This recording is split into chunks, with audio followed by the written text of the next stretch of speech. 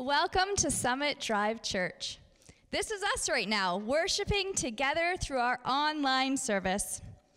We are excited you are joining us today in worshiping our amazing God through song, prayer, and scripture. My name is Sharon, and I serve as a director of children's ministry here at Summit Drive Church.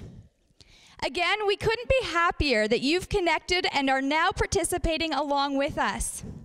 For life and community, we have a few things for you to note.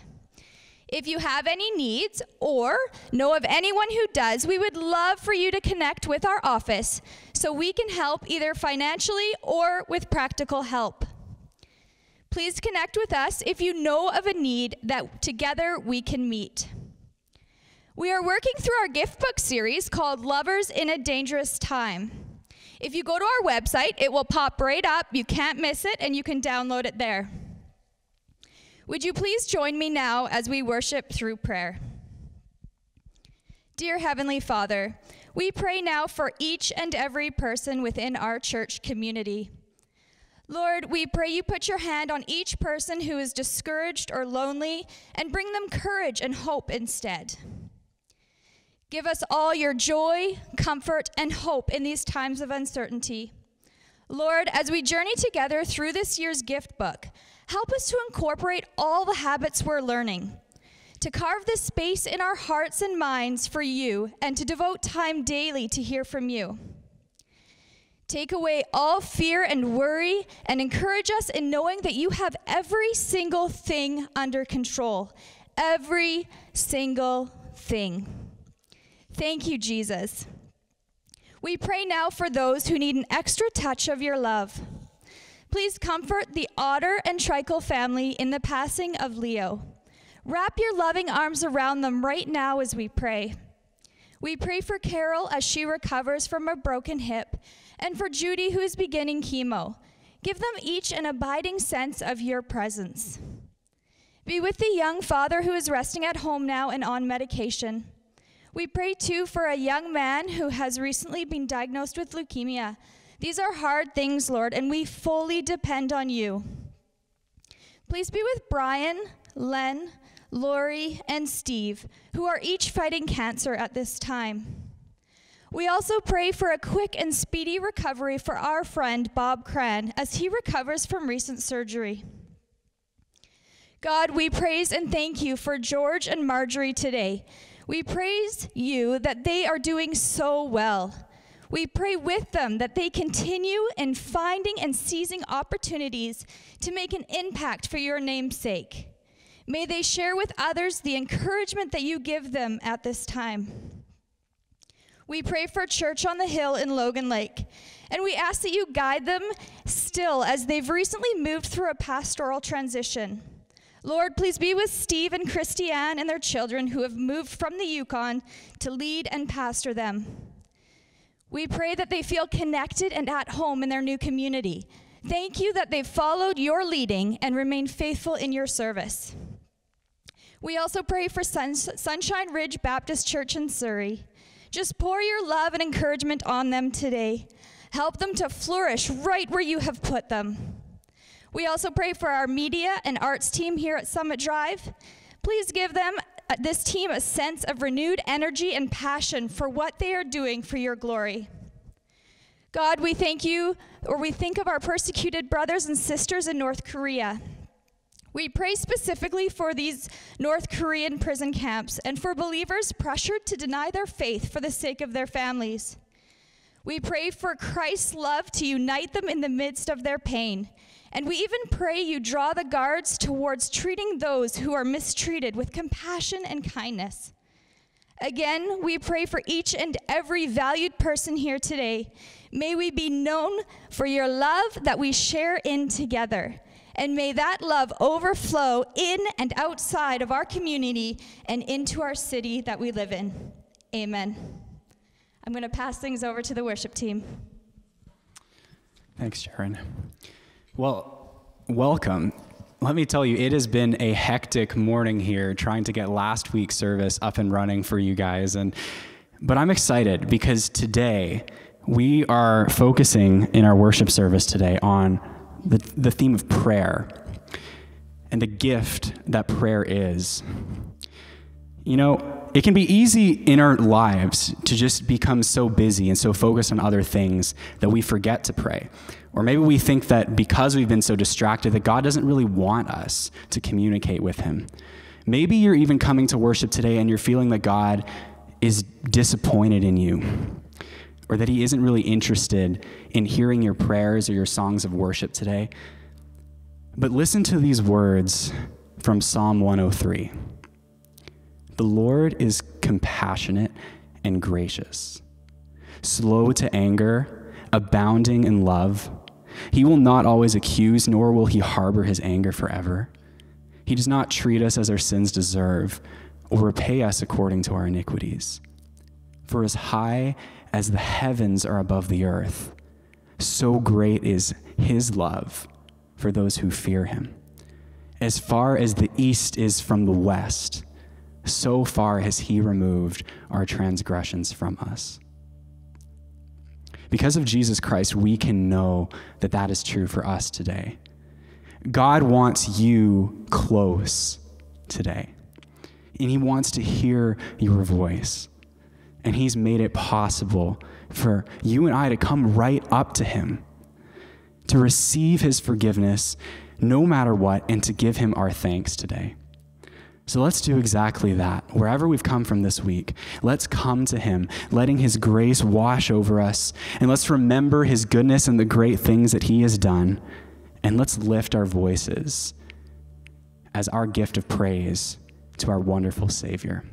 Let's praise him together now. Wherever you are, let's join our voices and sing.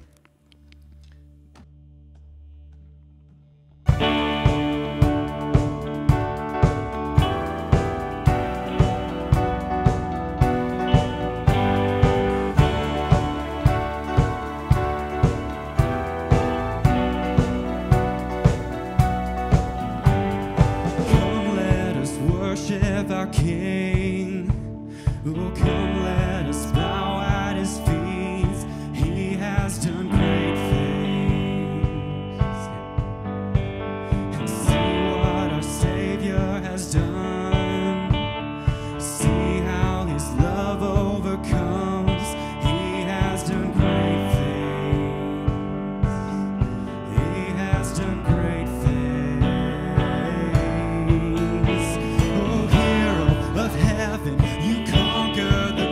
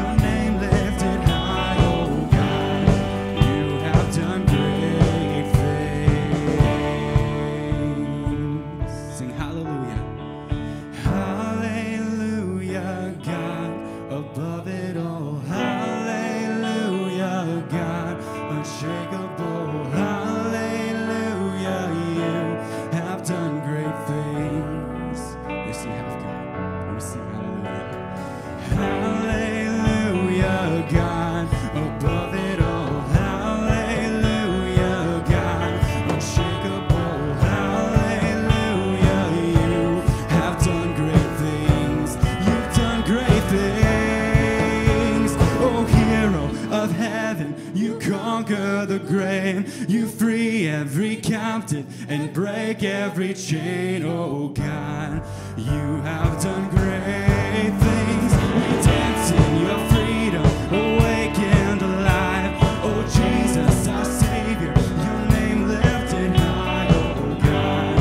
You have done great things. You have done great things. Oh God, you do great things.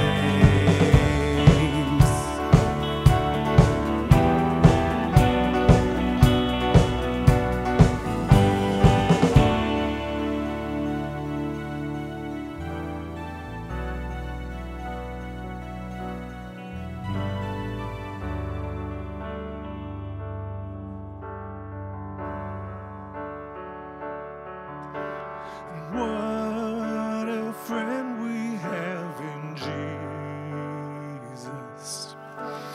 All our sins and griefs to bear. What a privilege to carry everything to God in prayer. Oh, what peace we often forfeit. Oh, what needless pain we bear.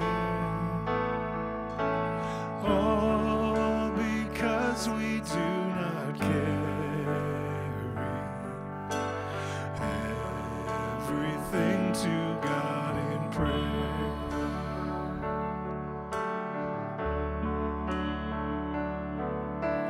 Have we trials and temptations? Is there trouble anywhere? We should never be discouraged. Take it to the Lord in prayer. Can we find a friend so faithful, who will all our sorrows share? Jesus knows our every weakness. Take it to the Lord in prayer.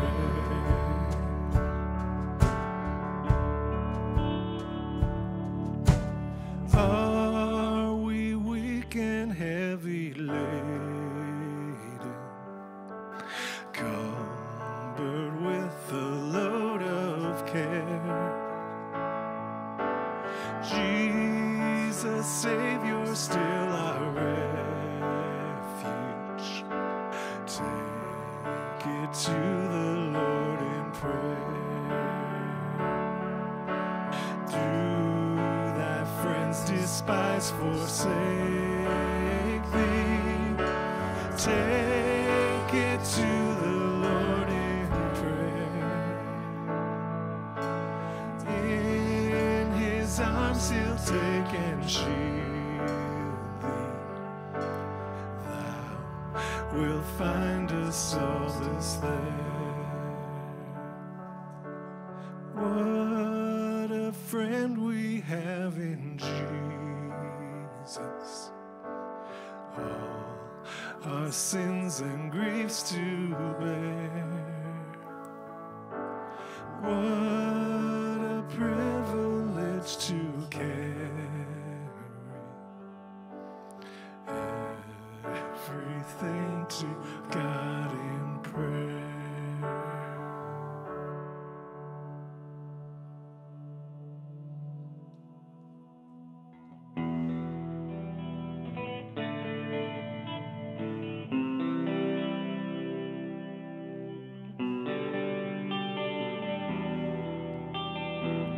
Sing by grace alone. By grace alone, somehow I stand where even angels fear to tread. Invited by redeeming love.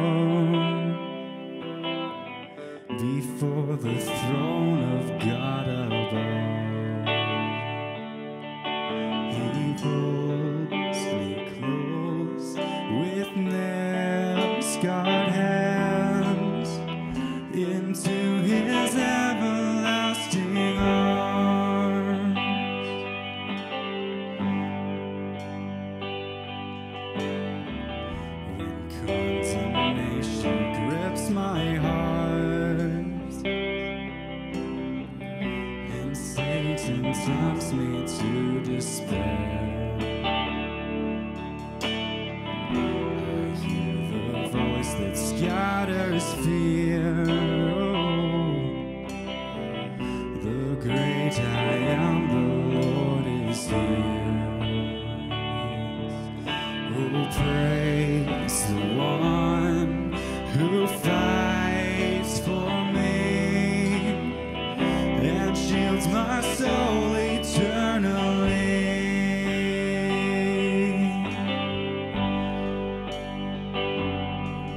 And boldly I approach your throne. Blameless now I'm running home. By your blood I come, welcomed as your own, into the arms of majesty.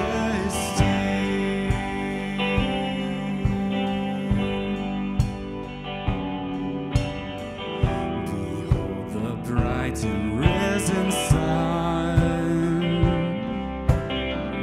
more beauty than this world has known. Face to face with love himself, his perfect, spotless righteousness. Oh, 1,000 years, 1,000 tongues are not enough to sing his praise. They're not enough. Boldly I approach your throne. Blameless now I'm running home. And by your blood I come, welcomed as your own, into the arms of majesty. We sing boldly I approach, and boldly I approach your throne. Blameless now I'm running home. By your blood I come, welcomed as your own, into the arms of majesty.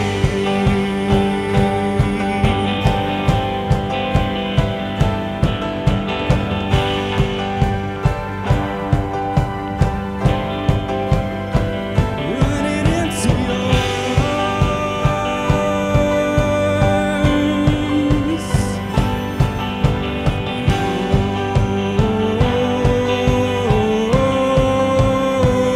We sing, this is the autumn celebration. We were free from condemnation.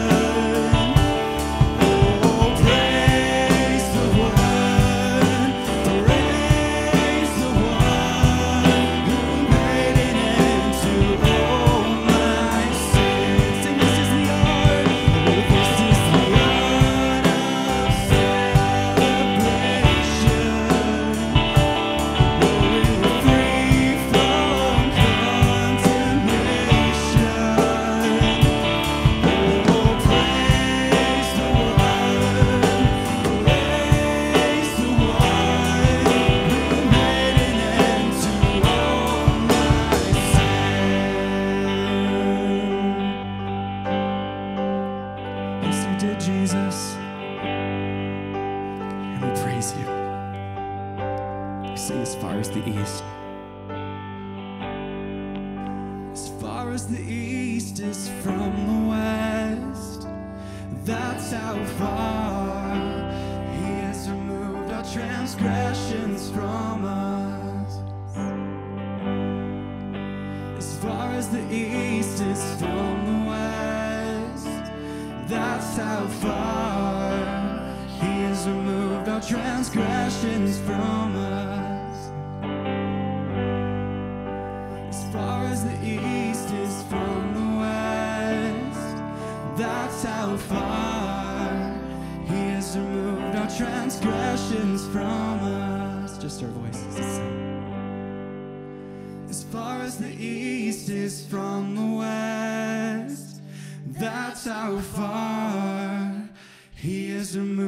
transgressions from us.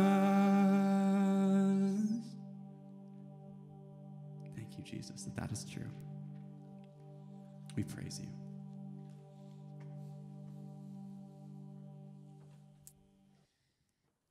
Thank you, worship team.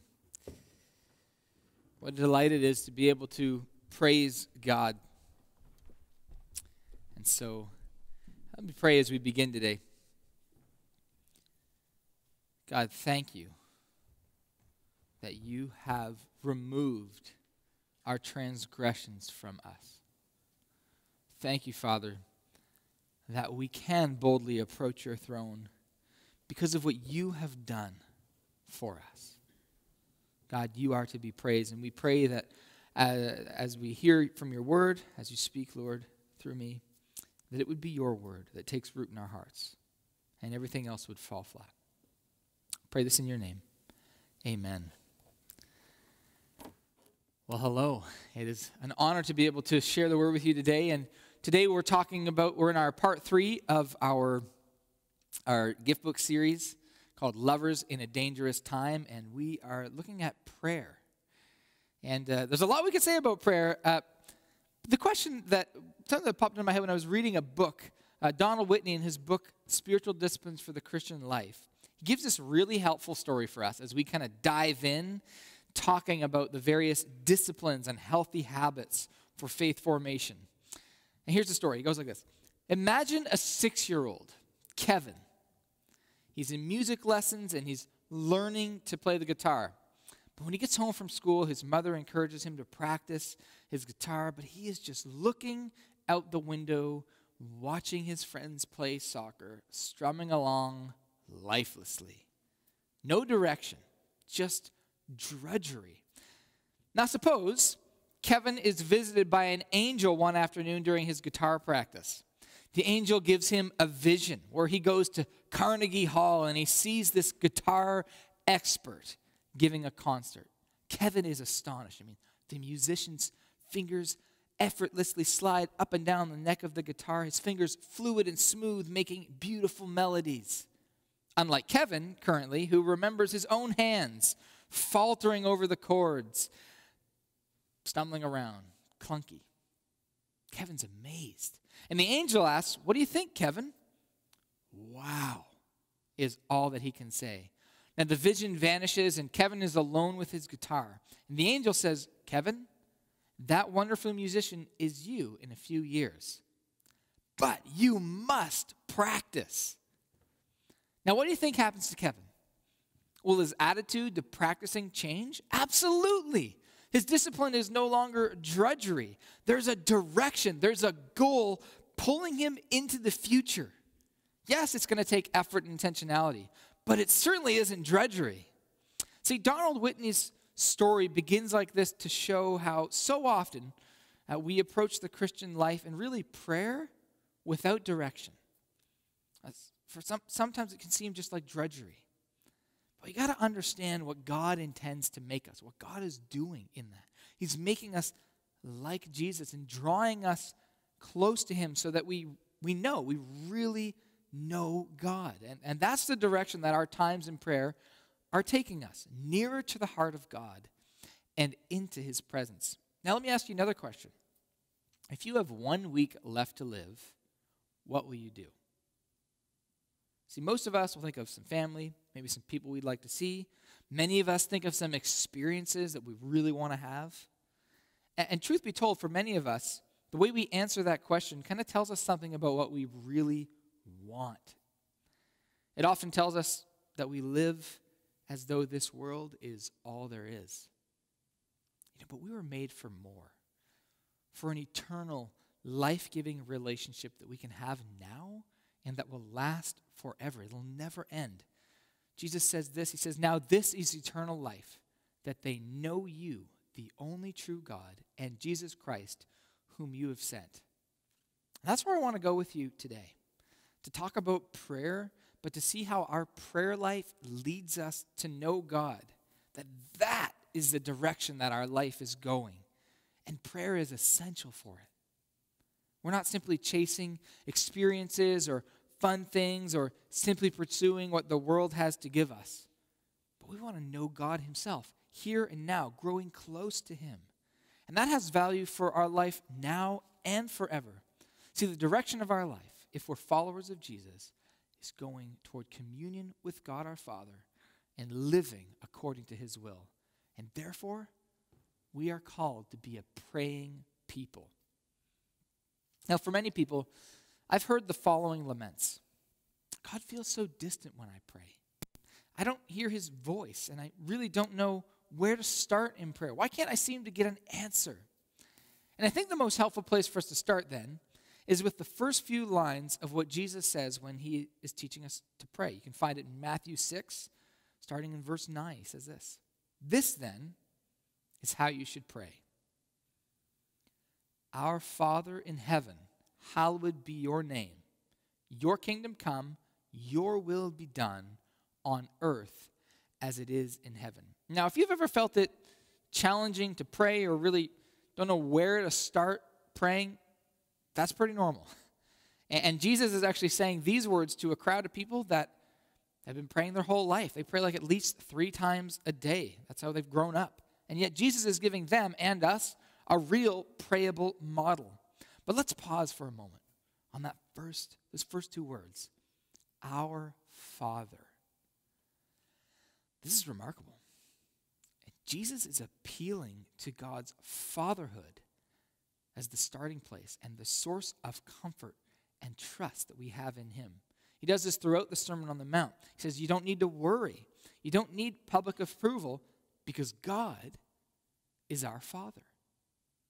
And Father is such an intimate description. Right? We are God's children, the holy, perfect creator and sustainer of the universe. He's the one we're praying to, and he knows what we need, Jesus says, even before we ask. See, when we start by praying our Father, the reformer and theologian Martin Luther says that we're actually taking a moment to recall our situation, to recall who God is for us and who we are before him, and how wonderful it is that we've been taught to call God Father, to call upon him as Father, even though rightly God could demand and say, I'd like you to see me as judge. Right? What a great comfort there is to know that God, the creator of the heavens and the earth, wants us to rest and trust in his fatherly love. That's why we have to start here when we talk about prayer. If we miss it, we enter prayer with less intimacy, less wonder, and love for our Father. So what gives us the right to call God Father? The Bible says this, yet to all who did receive him, to those who believed in his name, he gave the right to be called children of God. Children born not of natural descent, nor of human decision, or a husband's will, but born of God. So if we've received Christ as our Lord and Savior, and we've trusted in him for our salvation, then by the blood of Jesus Christ, because our sin has been washed away on account of Jesus' death and resurrection, we've been saved from sin and reconciled, made right with God. And it gets better. We've been adopted and welcomed into God's family. And we can cry, Abba, Father. We have an intimate connection to God when we've received by faith what God has offered us. So if you're a follower of Jesus Christ, and you confess him as Lord and Savior of your life, and believe in your heart that he rose from the dead, like this is for you great and wonderful news. You are caught up in the arms of God, your Father, and his ear is always attentive to your cries. You know what this means? This means that God wants us to know, to really know his love for us and how secure we are as members of his family.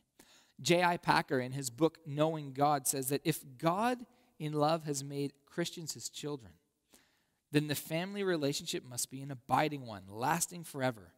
Christians may act the prodigal, but God will not cease to act the prodigal's father. Second, God will go out of his way to make his children feel his love for them and know their privilege and security as members of his family. And that should present us with, at least 2 comforting things. If we're God's, Then when we sin, God's arms remain open, but we must come to him. And secondly, God has gone out of his way to make his children feel his love for them. And God does this in a variety of ways. He gives us his word, a testimony of his love for us and to the relationship that he calls us into. His empowering presence, he promises, will be with us to the very end. He does this through his people, through us caring for one another. And he does this through providing for us in other subtle ways too. And this really gives us hope, an awareness of God's love, and it leads us to holiness. And amazingly, God calls us to talk with him, to live before the face of God. And we can actually do that honestly and personally with our Father. This week, Pastor Dave mentioned that for most kids, they reserve their worst behavior, their loudest laments, their big tears about that hard thing that happened at school for their parents. And the reason why? Well, it's because we're their safe person. And this is something we see in the Psalms. The Psalms, really, Bonhoeffer calls it the prayer book of the Bible, are extremely honest. And the Psalms, particularly the Psalms of lament, which is like 40% of the Psalms, show us how we can approach our Father in reverence and honesty together. That he is God, that he's our Father, and we can actually come before him and pray our actual feelings, our disappointments, our anger, our frustration to him honestly. And that's like a soothing aloe rubbed across sunburnt skin. You know, it refreshes even though the burn of life lingers, and we know it will.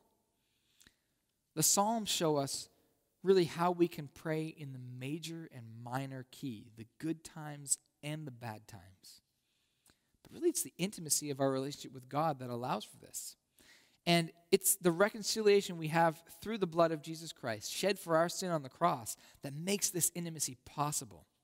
See, the Psalms really show us what this looks like in prayer. If you turn your Bibles to Psalm 13, we find a psalm of lament. I want to read it. Psalm 13 says, "How long, Lord, will you forget me forever? How long will you hide your face from me? How long must I wrestle with my thoughts and day after day have sorrow in my heart? How long will my enemy triumph over me?" Honest questions. "Look on me and answer, Lord my God.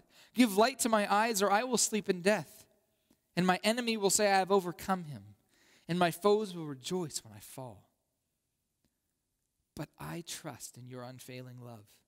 My heart rejoices in your salvation. I will sing the Lord's praise, for he has been good to me." The psalmist is pouring out exactly what he feels to God. And you know, lament is an appropriate response to the evil that we see in our world. We don't have to hide that from God. We can pray in every key of life. And the Psalms really show us how to be angry and sin not. They teach us to pray to God, to really pray. And all but one psalm ends in praise. And you see it here in the midst of the lament, there is but. But what? Stephen Dempster says, praise properly understood roots us in reality. We see things as they are and in the right perspective, and consequently we must praise God. So even in times of lament, God is to be praised, and his salvation is always there, and his purposes are still going forward. Even in tough times, what God wills will be done. And that brings us to the next part of our prayer that I want to focus on. Praying for God's will to be done. Your will be done on earth as it is in heaven. Sometimes when people are praying to know God's will, I hear things like this. I'm praying to know God's will, but he's just not answering me. Like, I'm not getting anything out of my prayer time. I'm not getting what I want. I'm not hearing from God. Now, our starting place in our prayers when we're praying for God's will, it has to be rooted in what God has spoken. He speaks to us with real, tangible, and consistent words. Right? When we're praying to know our future, for guidance, for our everyday hopes and dreams, something I'll call God's unrevealed will, we do best to start with meditating on his revealed will. And that's the thing about prayer. Right? God's revealed will, what he already wants for us to do and to be, can be found in his word. He speaks to us, and we do well to pray what God has already said. The Psalms, which we've discussed already, that give words to our lament, that show us how to really pray and express our deepest and inmost struggles to God, that root our reality in praise to our Father, they don't start with prayer, but with, as Eugene Peterson says of Psalm 1, as pre-prayer. Here's how Psalm 1 starts. It says, "Blessed is the one who does not walk in step with the wicked, or stand in the way that sinners take, or sit in the company of mockers, but whose delight is in the law of the Lord, and who meditates on his law day and night." And here's what Peterson says of that. He says, the text of the Psalms that teaches us to pray doesn't begin with prayer. We're not ready. We're wrapped up in ourselves. We're knocked around by the world.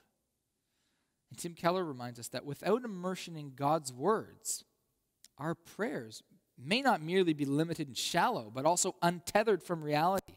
We may be responding not to the real God, but to what we wish God and life to be like. Right? This is how we'll learn the words to pray. Like babies, how do they learn to speak?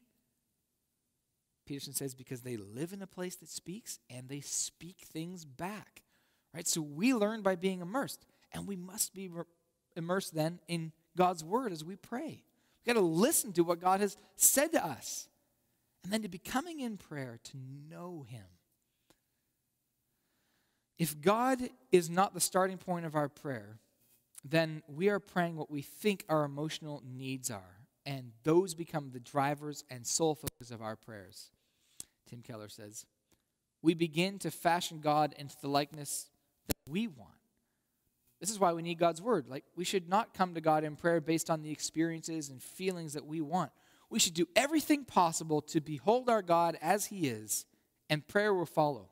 Right? That's what's so crucial about starting with our Father, knowing who he is and who we are. Then we can come into prayer saying, as Samuel was instructed to say to God by Eli in 1 Samuel, "Speak, Lord, for your servant," or son and daughter is listening. We need to know who God is, and then listen and pray, "Your will be done, not my will." And what does that look like? Jesus actually shows us exactly what this looks like before he's crucified. In Matthew 26, verses 36 to 46, 3 times Jesus is praying in the garden. He comes to check on his disciples, and he goes back in anguish about what's going to happen, and he prays, "Yet not as I will, but as you will. Yet not as I will, but as you will." He goes back and prays that 3 times, trusting in the Father, desiring to do the Father's will. And that really brings us to this next piece of prayer that is so crucial, that when we pray, we need to submit our will and our life to God. And that means renouncing things. Kenneth Boa says that without renunciation, so that is saying no to those wants and desires in me that are self-focused or that take me away from God's will. He says, without renunciation, the gifts of God will take the place of God, and our relationship with him will consist more of wanting things from him rather than wanting him alone. When we come before God seeking his will, there are things that we need to lay aside. And sometimes I've heard people consistently ask God for something that they want so bad. It's taken the place of God in their lives.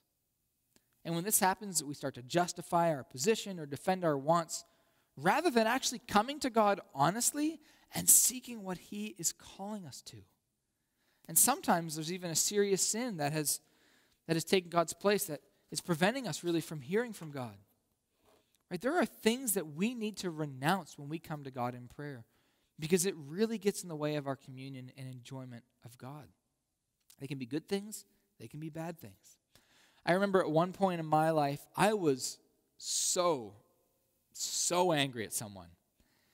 And I knew that if I sat down to pray, that I would have to forgive this person because God was continually bringing it to mind every time I would go to pray. And so I actually avoided God. I tried to run away because I was so hurt. I was so angry. I felt justified in my anger. I wanted to hold on to it. And I had to renounce it. to lay down my pride, my right to be right, and to go before God and forgive that person as I receive forgiveness for my own sin from God. We need to do that. You know, maybe A.W. Tozer's prayer is something for you today. Here's what he prays. He says this: Father, I want to know you, but my coward heart fears to give up its toys. I cannot part with them without inward bleeding, and I do not try to hide from you the terror of the parting. I come trembling, but I do come. Please root from my heart all those things which I have cherished so long, and which have become a very part of my living self, so that you can enter and dwell there without a rival. That might be the prayer your heart needs right now. And so I encourage you to go before God with that. Prayer renounces that which is not of God, whether it be sin or any idol that gets in the way.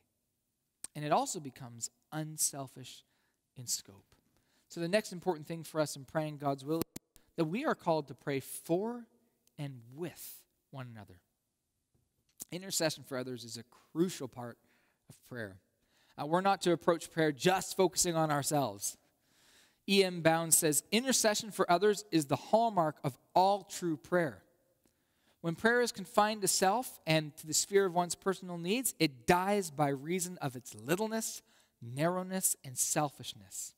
Prayer must be broad and unselfish, or it will perish. It's a strong word. I think it's important for us to grapple with that as we approach God, that we don't do so for ourselves only. And ultimately, when we come before God and we're taking His word into ourselves, He's calling us to pray for others. He brings those people to mind. We aren't self-focused. It is amazing, too, to think that we are able to meet with God, to have His ear bent towards us, listening to us. And so our souls should, as Bound says, be stirred to plead with God for others. This is really important, to make a habit of unselfishly praying for others. As we meet with God and meditate on His word, that's going to lead us to pray for others in our world, to intercede for others as Christ intercedes for us. And even more, we pray together. And what a joy it is when we enter into community, to have others coming alongside to pray.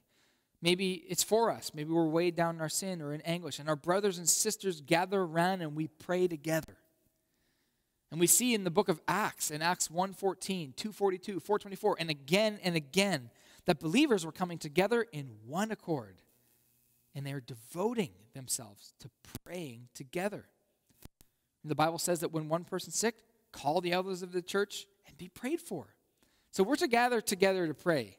And we pray for God's will to be done together, just as we also go and do His will together. Pastor Rush shared that maybe one way for us to begin this as a habit is to pray, to even seek out others to pray this for us.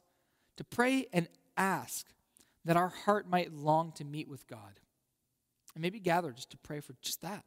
That our prayers together would praise God, and that we would actually enter into the delight of prayer, which includes, but isn't limited to, intercession or asking God for things all the time.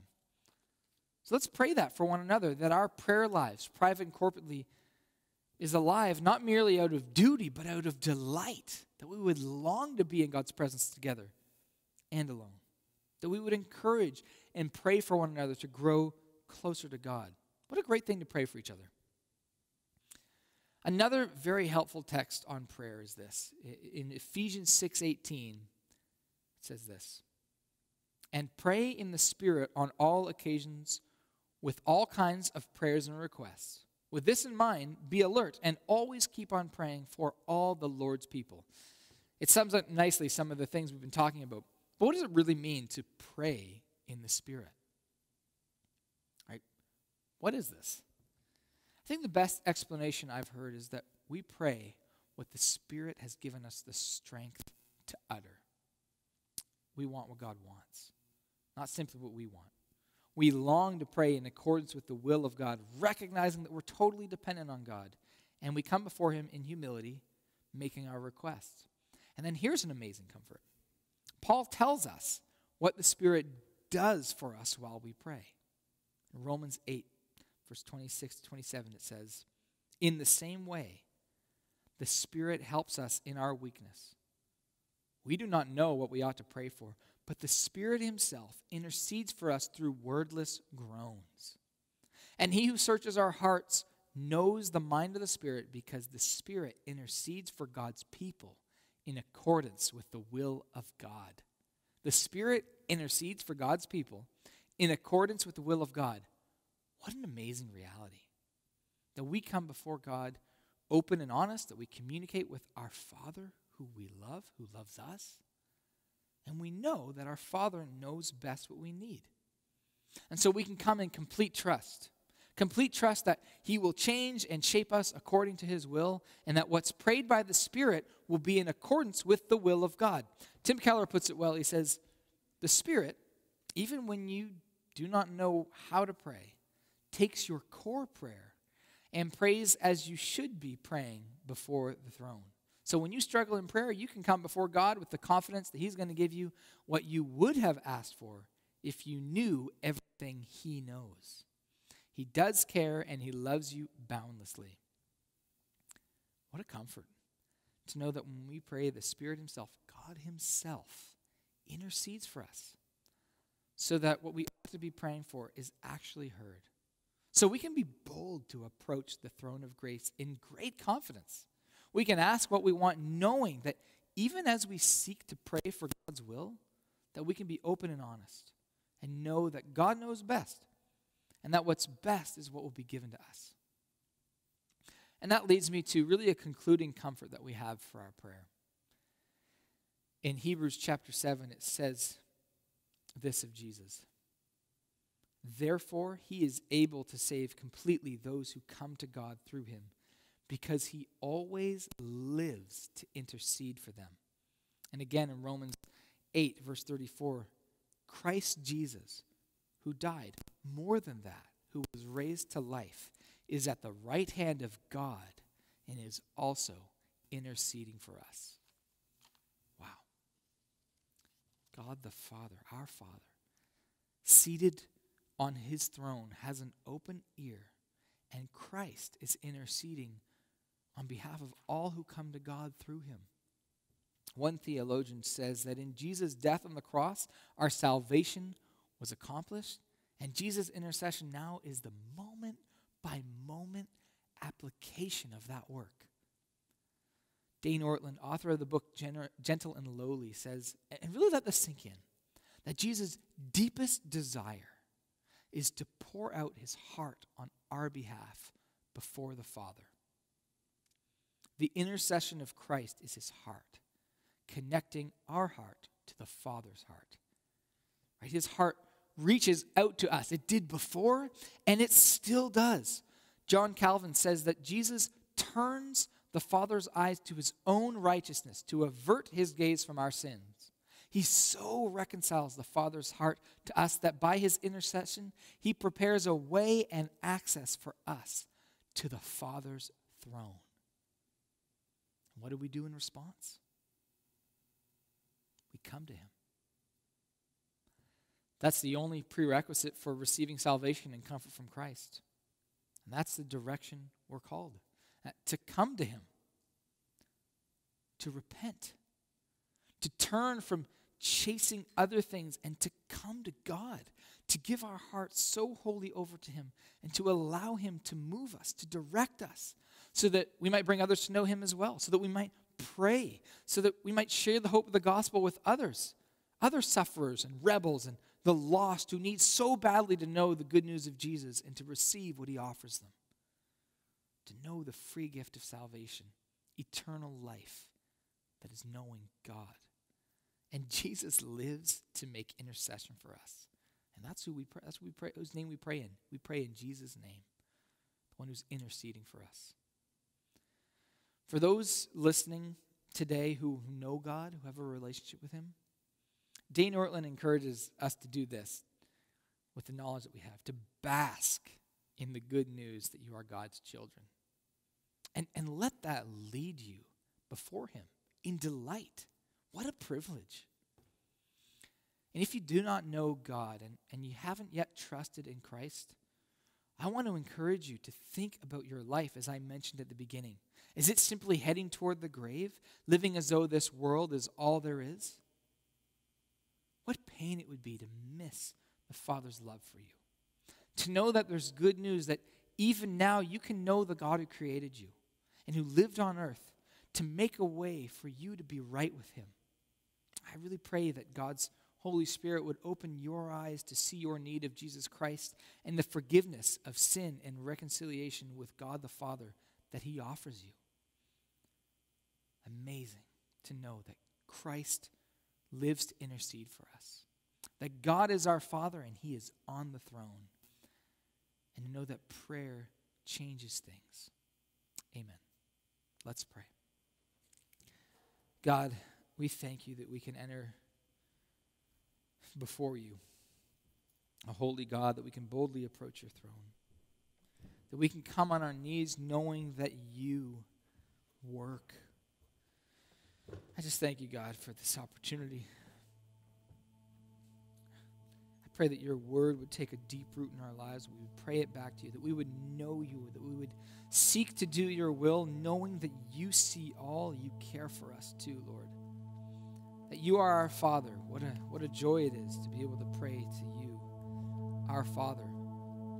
That you even want to have that relationship with us, though we are sinners, lost in our sin. You reach down and grab hold of us. Lord, grab hold of our hearts, Lord, so that we might know you. So that we might want nothing but you, so we might long to be in your presence and pray and to intercede for others, to live out the gospel. And to know that you are interceding for us, Lord, is so amazing. So we thank you for your word. We pray all this in your name. Amen. Let's sing one more song together to celebrate.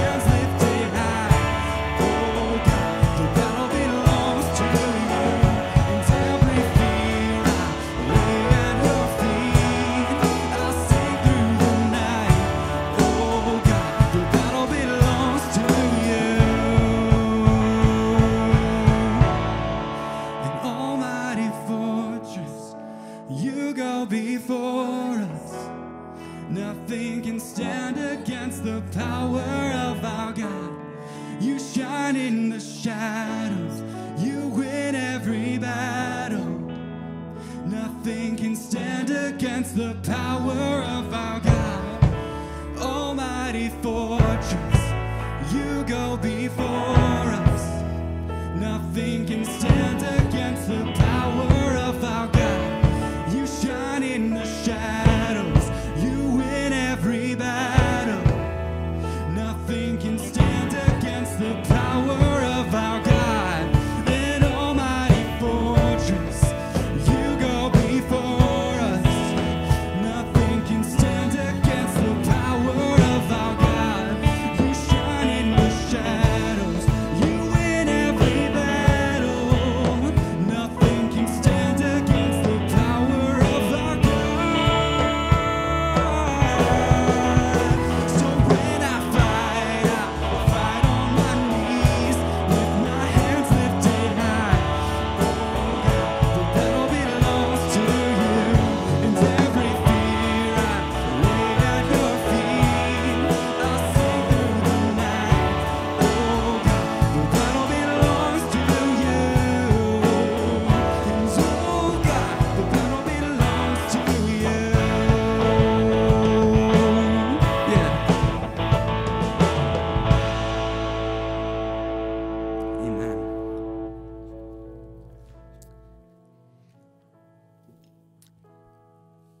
In Ephesians 6, as it says, be strong in the Lord and in his mighty power, and it goes through the armor of God. It ends with, and pray in the Spirit on all occasions with all kinds of prayers and requests. With this in mind, be alert and always keep on praying for all the Lord's people. Regardless of whether we're at home or wherever we are called to be alert, to be praying people, to pray for others, and that meet with God in prayer. The battle does belong to our God, and we are called to go to our knees in prayer, presenting all of our requests, making all prayer and supplication for everything he calls us to be constant in prayer. So let's go this week, constant in prayer, praying for one another unselfishly, and deepening our faith in God. May this week you long to be with God. Thank you. Amen.